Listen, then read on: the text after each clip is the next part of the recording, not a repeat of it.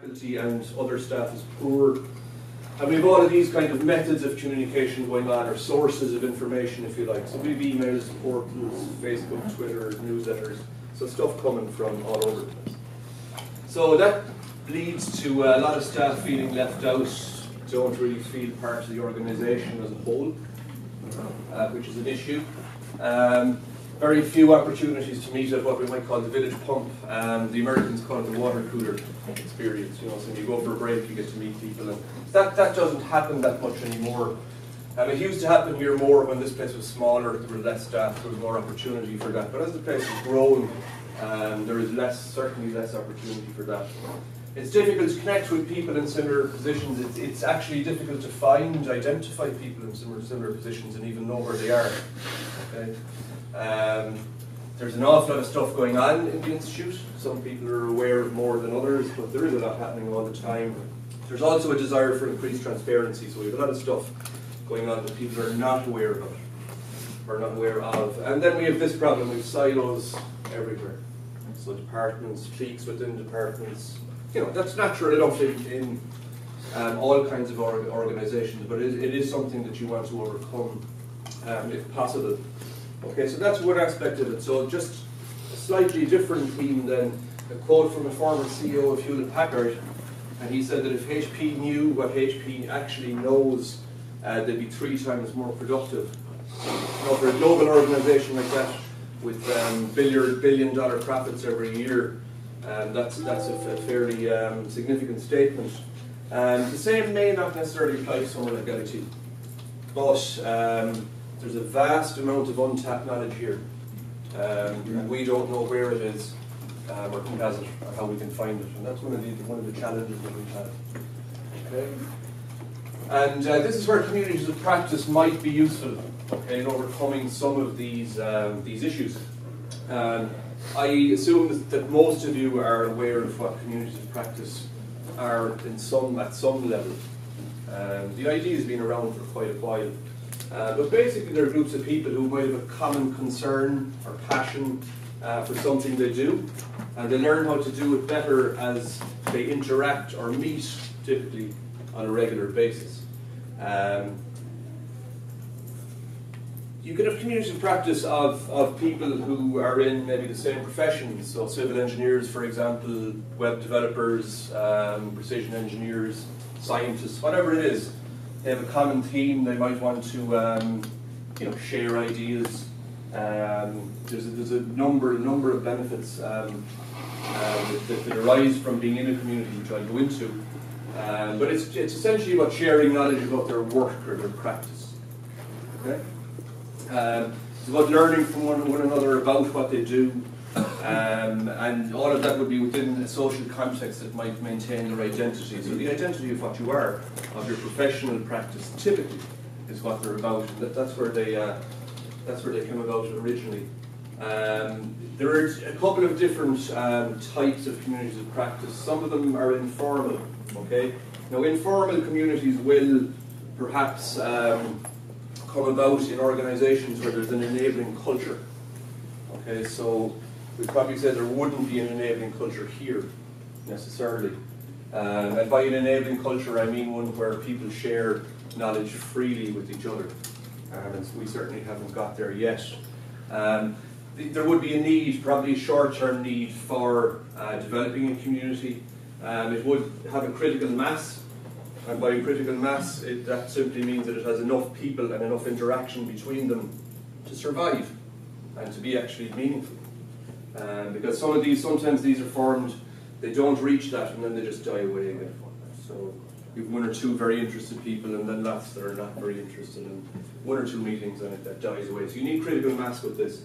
In the informal ones, activity tends to go up and down, rise and fall as it develops. They tend to have open membership and occur in organisations where people are together. Okay, so these would typically be physical, face-to-face communities.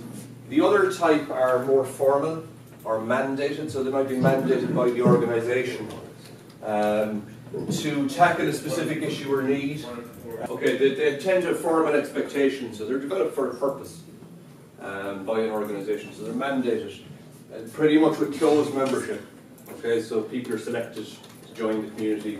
They're for a purpose, they fulfill their purpose, and they probably go away after that. And proximity is not necessarily essential like that, so these tend to live more in a virtual environment, which is where we're going to come to. You can also have most communities in fact tend to be a hybrid of those two. So some of the benefits, okay? It gives you access to the knowledge and experience of the other members. For one, it allows you to build relationships with those who have that expertise, okay? Which is obviously very beneficial for maybe new staff members starting out in a particular discipline. You can develop best practices through discussions and sharing of ideas. And certainly it can help to avoid reinventing the wheel. So it reduces rework and reinvention. Okay, so if you want to do something, somebody within your community has probably done it already. Or if you have a problem, they probably have encountered the problem already. So if you throw the question out there, the chances are that somebody has the answer. Okay, and it saves you reinventing the wheel as it is. So as well as that, it would certainly help, again, for newer people, decrease learning curves, keep up to date with what's going on within your community, your area of interest, your profession. Certainly for innovation, increasing innovation and speed of delivery is probably more relevant to private, profit-making organisations. And this is quite important. They do help in developing a community spirit and breaking down the silos that I was talking about. It gets people talking across the organisation instead of in a purely hierarchical setup. Okay, so where does Yammer fit into all of this? Really, I suppose is where we want to come to. That's kind of what Yammer looks like. So those of you that have used it already or have logged on and have seen it, you get a different view of it. But that's just one view of it. That's in a particular group that I'm a member of.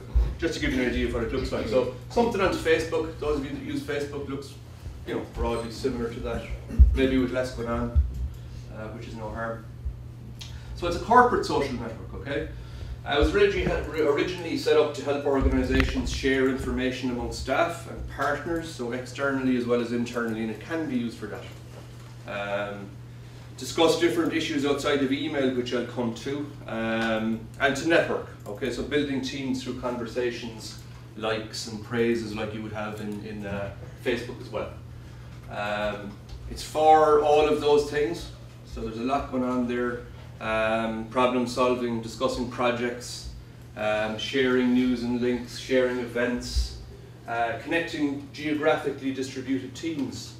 So where we have departments across here, Thurles, Clonmel, this thing can be very, very useful for people to start engaging across all of those campuses. Finding local subject matter experts. So if you're starting to use maybe OneNote for Classroom, if there's a group there for OneNote for Classroom, you can join it, you can go into it, ask a question, how do I use this? You'll find somebody who has an answer to your problem. File or photo sharing, that can be done. You can share files, photos, videos, all of the stuff that can be done on Facebook. Certainly will help new people to get up to speed. And this, reduce email inbox overload, which I think everybody suffers from. To a certain extent, and it can do much, much more as well. So in terms of communities of practice then, just bringing the two of them together, we can use Yammer groups to create virtual communities, okay, which would be completely online, probably never meet or rarely meet face to face. They can also be used, these groups can be used to support COPs that actually meet face to face physically, so you can actually take your meetings offline, continue the conversation, and actually capture the stuff you're talking about. And they can be open or closed, and that depends on the needs of the COP.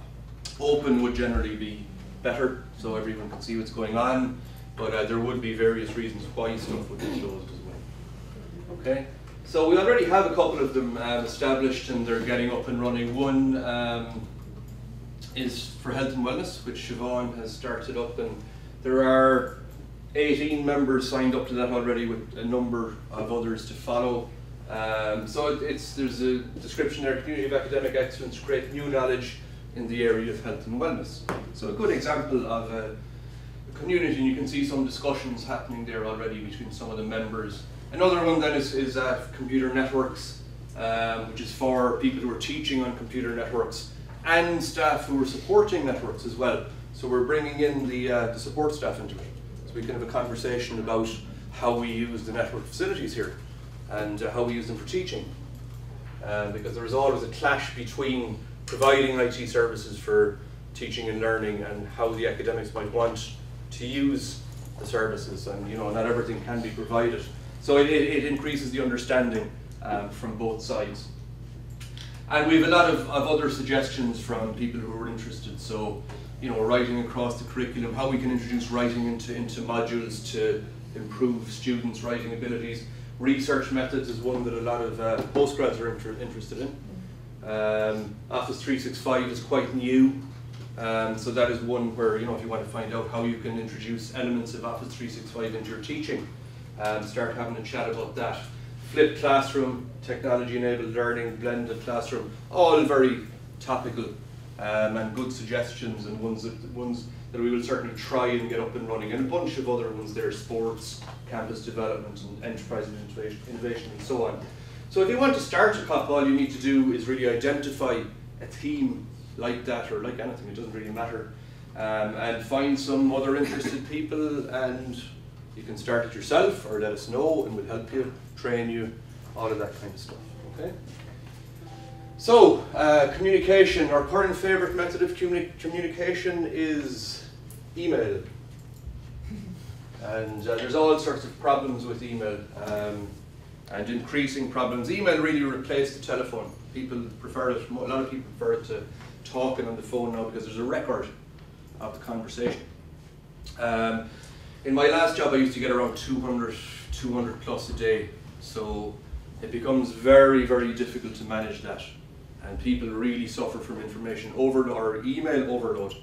And I know of people here that have given up on email completely. They have thousands of unread emails in their inbox.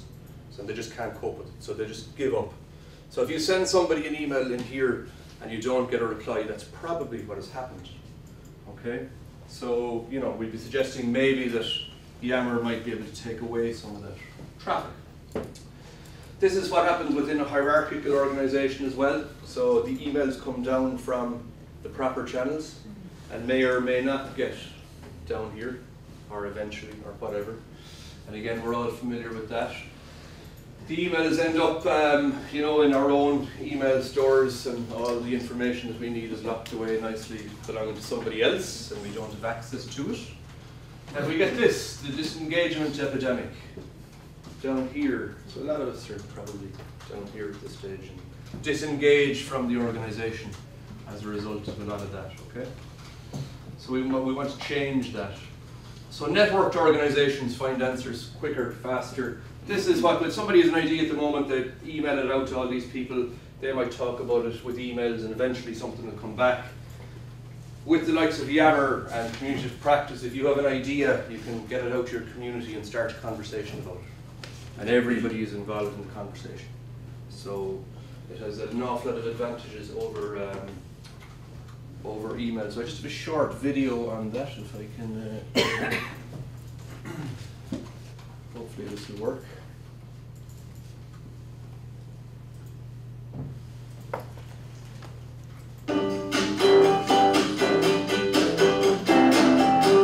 Email is where knowledge goes to die. Let's say that you have a project that you're working on with 20 other people, different departments across the globe. We get hundreds of emails back and forth, some reply all, some direct to me, some to half the group. Content, files, photos, craziness. Sorry about the extending the desktop. Doesn't always Answering, everyone can see everyone else's response. They can. Email is where knowledge goes to die. Let's say that you have a project that you're working on with 20 other people, different departments across the globe. We get hundreds of emails back and forth, some reply all, some direct to me, some to half the group. Content, files, photos, craziness. It'd be so much more efficient if everything were in that Yammer group. Everyone knows what they're answering, everyone can see everyone else's response. They can read it, they can comment, they can ask questions. It's searchable. team members who come in afterwards can see the discussion. It makes it much more effective and efficient for everybody. Recently, I had a technical issue, and I had to send out about 10 different emails to get the right answer. Email is intended as very directed communication, where social technology allows us to communicate with a broad audience. You never actually know who your best answer will come from. It could be from someone who you didn't know existed. If I had used Yammer, I would have reached a wider audience and I would have had my question answered more quickly. And the next time someone else has the same question, they can find that response, rather than having to email the same experts again and again. Others who saw the email days later were still responding to me. Whereas with Yammer, they could have easily seen that I got a great answer to the question. So next time you want to share a reference or resource, think twice before you just email it to 1 or 2 people. Instead, post it on Yammer Because it's neater. So much easier. Better results than we ever expected. So don't let your knowledge die in email. Join the Yammer network today and expand your influence. Okay, so that's Yammer for email instead of email, rather. Okay, so we'll take a quick look at it. It's in front of you, so I'll just do a brief demonstration of the environment. So if you're in your and I can see a lot of you have joined there as well. So if you're in your webmail, if you just click on the box up in the top left there, you'll see Yammer amongst all the other Office 365 tools that are available to you. Some of them are very good, like the OneNote class notebook. People want to try it out. Very, you can do a lot of interaction with your students, a lot better than Moodle for that. There's a lot of new tools there that people can use. Okay, so this is my view of Yammer. Okay, so I have a number of groups there down along the left. I have some messages here. I can see who's online now. So I can see a number of you in here online. So that's essentially what it looks like. So those of you that have used Facebook would see that it's broadly familiar. It has a familiar look and a lot of the same stuff going on. Okay, so you will probably only see Limerick Institute of Technology and All Company. Okay, that'll be most people's view of it. So the first thing you see up at the top here is what you are working on. Okay, it's kind of inviting you to say something to everybody if you like. But when you're in All Company, just be aware that everybody can see it. Okay, so Yammer tends to be broken up into groups. This is where the groups come in, maybe for communities of practice. So you can see up at the top left there, you have the home button. That will bring you to your home page. And these are feeds that you're subscribed to, basically. If you're following people, like you might follow people in Facebook, you get their latest postings in there. So Michelle has put something up in the community there.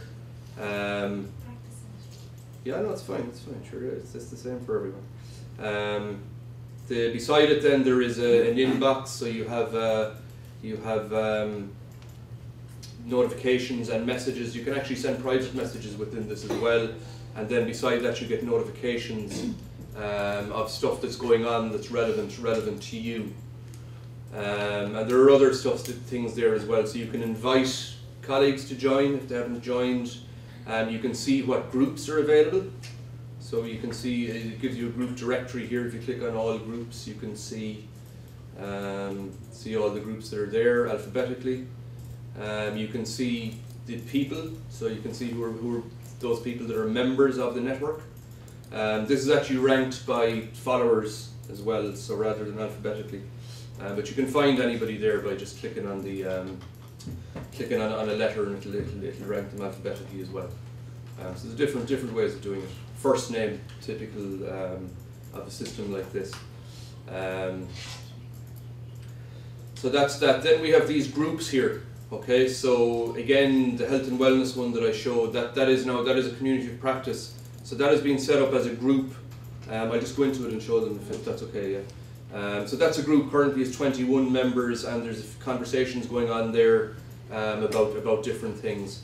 Another one that we've set up is computer networks, and again, a number of conversations happening. And we can upload files and share stuff as well. So there's probably some files like that shared on Yammer, which is pretty handy. These can be set up for departments as well. So you can set up a group for all your departments and have conversations. It can be set up at a course level. So there's one for computer networks and systems management. So when we're doing programmatic review, for example, we use this to stimulate some conversation around that. So there's plenty of different uses for it. Could I just ask you a question? Yeah, certainly. Say in terms of so when we log in as staff members, we automatically become part of the LIT, I suppose, database of members. Yeah. Do students have the same access? No. Okay. Students don't have access to this network at all. They don't. No. Is there a network similar that I know Moodle is there, but yeah. Is there any way? So you want to know if it can be used with students? As a class manager? It can. Well, it can be used like that to engage with your students. Okay. So you could set up an external network and invite all your students into that external network. Okay. So only you and your students would live in there. And is it free? Yeah. Okay. Oh, it's all free. Yeah, absolutely. Yeah. So essentially anybody with an email address could join an external network like that. And each time they join, I'll have to approve as the moderator. There are different settings on it. Gotcha. But yeah. We can get into that. We can provide training on all of that. So that's Niall, so it's only as secure as the person receiving it on. Let's say you do set up a student folder. Yeah. It's only as secure as you keep it. Well, no, the students are on an external network. Yeah. Nothing to do with this. Students can never ever see any of this. If you set up a group, let's say you set up a group. An external network. With students. Yeah. Are you then the overseer? Yeah, you have control of that. Sure. And could you accidentally end up letting it into the main network? No. No. So students' addresses are blocked out by... Absolutely, absolutely. This is only open to people with @lit.ie addresses. Right. And each of the groups is controlled by the person who is the administrator of the group. So it's very secure. It's very secure, yeah. Sorry, Niall, if you set up a group like the health and wellness one, can you set up then sub-communities underneath that? Groups within groups? Yeah. No. So that you yes. Yeah, no you can't. Can I ask you again another one now? Yeah. Can you integrate it with other social media? So can you make posts in Yammer, migrate over to Facebook or to LinkedIn? You can link them, yeah. You can link. You can. Certainly. Yeah. Absolutely. Yeah. So you can include links in your posts. Same as you can include files or pictures or whatever you want. Gotcha, yeah. So it's very easy to do it that way. Yeah. So you have in here you have a profile. Okay, so if you click on your profile, it'll bring up all of the different settings. So it'll show you your conversations. There's an edit profile link at the top right there. So you can see here there's stuff about me that I've put in, what I do, my expertise, what I'm interested in, and so on. Okay, you don't have to put any of that in, but you would be encouraged to. Like you'd be encouraged to put in a photograph of yourself. You don't have to, but when you're talking to somebody, it's nice to know who you're talking to. There was a time I knew every single member of staff in the organisation, but we've an awful lot of new people now, with Thurles, Clonmel, and even here, a lot of the newer staff. I don't know them. I'd like to know them. This kind of thing helps us to get to know each other. So you have a conversation with somebody in a group or on the all company network, and you can see their face, you know who they are. So when you meet them, pass them in the street, then you say, oh yeah, how's it going, Paul or Owen or whoever it is. So you would be encouraged to edit your profile and include that kind of stuff. Certainly your contact information, very, very simple. You can put in whatever you want there. So that's your profile. Just you can also control your own settings in terms of notifications and stuff that you receive. So you can click on notifications there if it comes up, and say for Limerick Institute of Technology. So you can get email notifications when somebody likes something that you put up, or when somebody puts up a comment in your group, and so on. So there's a lot of different things there. So you're in total control of the stuff that you're receiving and the stuff you're getting notified about. This is available as well for your mobile phones, for your tablets.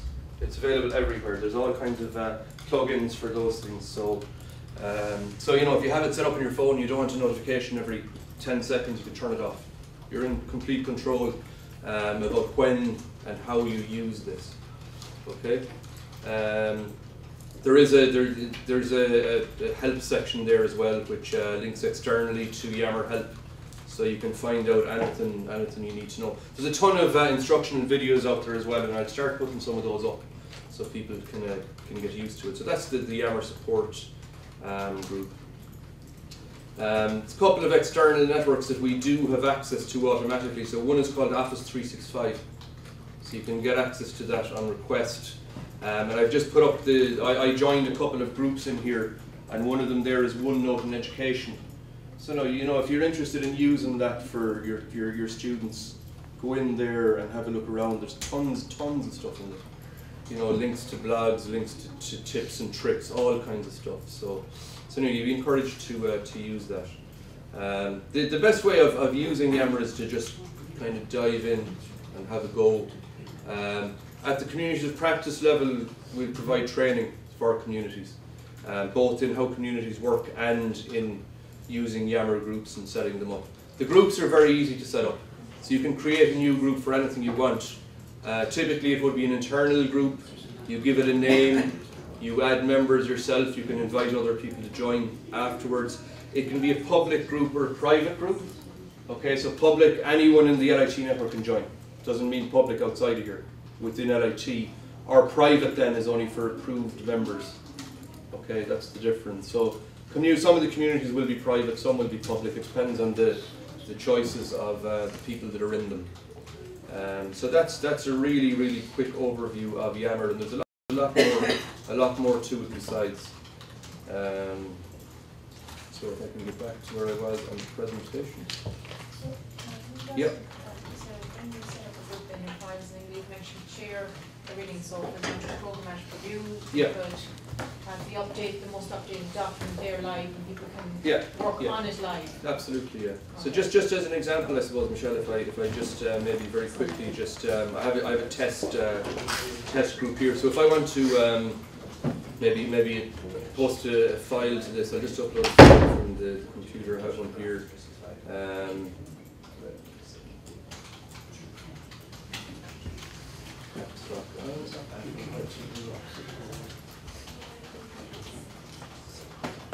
Okay, so I want to share this with everybody in the group. There's nobody in it, but as an example. Okay, so that puts that up there straight away. Okay. You know, and you can just click in there and it will put it up, and you can download it, whatever. Okay. So it's all there. You can't do live editing on something. No, it's not designed for that. It's not designed for collaborating on documents. There are other tools in Office 365 for doing that. Yeah. Okay. Okay, and there are other uses, and you know, and I talked about maybe you're replacing email to a certain extent. Conversations is one. We get a lot of emails from different support groups to all staff. So rather than having that, we could move towards a model where, you know, all of these guys are on Yammer. You can subscribe to them. So if you want to get posts from Word FM, you can sign up and you'll get them, and you're not getting emails into your inbox about it. You know, so that's another way where we can swap the email traffic, and it's a way for different groups to get their messages out to all of the staff as well. Now, is there any engagement from executive management in Yammer? They're interested and supportive, yeah. But generally speaking, Paul, the way that these things have been proven to evolve in organisations is from the ground up, not from the top down. If you try and implement, and I found this when I was in computer services, if you try and implement systems as good as they might be or as useful as they might be, people don't tend to use them. But when they come from the bottom up, there is a greater chance of success. So they're fully supportive, absolutely. And it'd be great to get some of them on it and using it, which we will ultimately. Yeah, I think even if one or two more informed members were to. Yeah, absolutely. Yeah. It would certainly help. I mean, you know, as well, management buy-in has to be a very big part of anything like this. But they are aware and they are supportive. Yeah, but are kind of taking a hands-off approach at the moment, which is fine. So we have other uses as well. I mentioned departments, so every department, every course board, every course can have its own group. Can be used for programmatic review, can be used for project groups, whatever you want, and so on, okay? There are ways of making it work for you. Active listening is not just listening. All of these things have what we call lurkers in the network. So people who it sounds like a very bad word, but actually lurkers are good because they're people who are there. They're there to get information. They're not there. It sounds really negative, but it's not for a bad purpose. Obviously, in something like this, anyway. But active listening would be encouraged, where you actually follow and learn and maybe contribute as well. You can follow people that you know or like or are interested in. And again, you know, you can receive emails. I was talking about notifications. You can change that.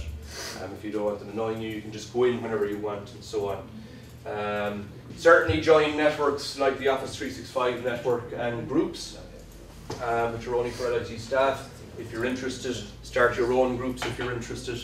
You'd certainly be encouraged to do that. You know, and find out what you like and you don't like about it, and let us know as well. That's how it's going to improve. Again, you'd also be encouraged to post updates, share documents. So I put up a learning theory map there a couple of minutes ago. There's all of the learning theories on it that are ever known. Very, very interesting. Came across it the other day. I'd share that with everyone, something that everybody might be interested in, or a group. If I was in a group on pedagogical skills or technology enhanced learning, you might put up that, for example. So share stuff. If you come across stuff, you know, we're all in the same game here. We're all teaching students. So if you come across something that's interesting, put it up there. Stick it out into our company. Let everybody see it. Ask questions if you need help. Look for feedback and new ideas. And do certainly react to what others post. So again, if I put up something like that map and I get 12, 13, 25 likes, I know it's useful. I know people want to see that kind of stuff. Even if nobody comments on it, at least you know it's of some benefit to someone. So do that, you know. Hit the like key. There's a couple of other features there that I didn't go through, but like praising and announcements and stuff, but they would be less important. So it's really about making Yammer a conversation space. Sorry, Niall. Yeah. In terms of, say, inappropriate use, Yeah. how do you deal with situations where staff inadvertently refer a derogatory term? Yeah, I'm coming to that. Okay. Apart from it all being covered in the acceptable usage policy, which you did sign up to by logging on, but it's the same for any of the LIT networks. The heat of the moment, really. Email is the same. Record. Yeah, but you can delete stuff. If you make a post, you can delete it afterwards. But yeah, obviously you have to be careful about that. So if this thing is going to work, people do have to engage with it. And for people to engage with it, I think we need to understand that it has some value. If you don't see any value in it, then you're not going to engage with it. But value does come from using it. Okay, it's the only way you're going to actually understand the value for you, if it has any, is by using it. Okay. So there is a bunch of... To get trained and coached, where do you go? Talk to me. Just talk to you. Eventually it will end up in computer services, but for the moment I'm handling that stuff. So sometimes we see on Facebook, we see a lot of this stuff going on. So, you know, I mean, try and make posts relevant, not nonsense. And there, while you're talking about that, you know, this kind of stuff, obviously we don't want to do that, but it might arise. So we try and be constructive and comment on people's work constructively. And all of this kind of stuff, that, you know, that would be fairly common amongst any social media platforms. But the thing is to remember that we're all involved in a working environment here. It is a social enterprise, social network, but it is for work. As opposed to social activity. That's not to say that you couldn't form a community of practice or a group for, I don't know, staff soccer or meeting for nights out. You can. It doesn't matter. Why not? Like, anything you're interested in. Things outside of here. If there's a bunch of people are interested in flower arranging, set up a group. You can talk about it. You know. It's there for all of that kind of stuff. So just a couple of things that might be included in the policy, Paul, around some of the stuff you're talking about. So, you know, to make it work for everyone, it is a conversation with the LIT community. So obviously be polite, be aware, confidential information. You know, and this goes for email as well. People have this notion that email is a private. The email is totally public. Once you hit the send key on your email, you have no control over where that email goes. None at all. Totally dependent on who you send it to control it subsequently. Write a letter if you want to go in. That's it. Yeah. So, you know, the saying goes, you shouldn't put something in an email that you wouldn't put up on the notice board in the street. Okay. Bit extreme, but yeah. But you know where I'm coming from. Let's just say that to. So on that topic, is this available under freedom of information for outside people? Yeah, it would be. Yeah. It's unlikely that anything would end up on this that would be of interest to people under FOI Seamus, but it is absolutely the same as email. Yeah, because it's stored on our servers. Yeah, absolutely. So confidential information, again, governed by our policies. Certainly, you wouldn't put confidential stuff on the all company group. You may put some confidential stuff in private groups, okay, but you know, confidential as well is, I suppose, has various levels of interpretation. So not to scare people off. This is just to be practical about the use of it, you know, and to be smart. So it's very easy to post something into the all company group. So if you want to put something into the group that you're in, or the group that you intend to post in, make sure you're in the group and not an all company. Or you can delete stuff, but this is all in real time. So you would have seen messages maybe popping up there as they're posted. It comes up straight away. So just remember that as well. So just be smart and be responsible again. And you know, we're governed by the standards and documents for all of the other LIT stuff as well. So polite, aware, smart, and responsible. And really, what we're talking about here, trying to get this done, just to finish it up. Any implementation or initiative like this is really about culture. This is not about the technology. This tool, it's there, it's implemented, it's really, really easy to use. There is no great learning curve for anybody in using it. It's about the culture. So 80% culture, 20% technology. We don't have a culture where we use this kind of stuff. So this is what we need to work on, and that's the problem that we're faced with in trying to get this stuff in.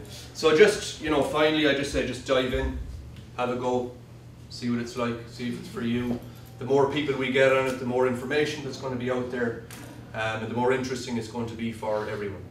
If everybody decides we're not going to use it, then it'll die. Like a lot of other things that have died in the past. Like the internet portal, you know, they're all very static ways of presenting information, no interaction, people really don't look at them. This hopefully will be different. Okay, that's it. Any other questions? Yeah, if you've liked something and you want to see your feed of likes, is it possible to bring that up like you would say on Twitter or Facebook or whatever?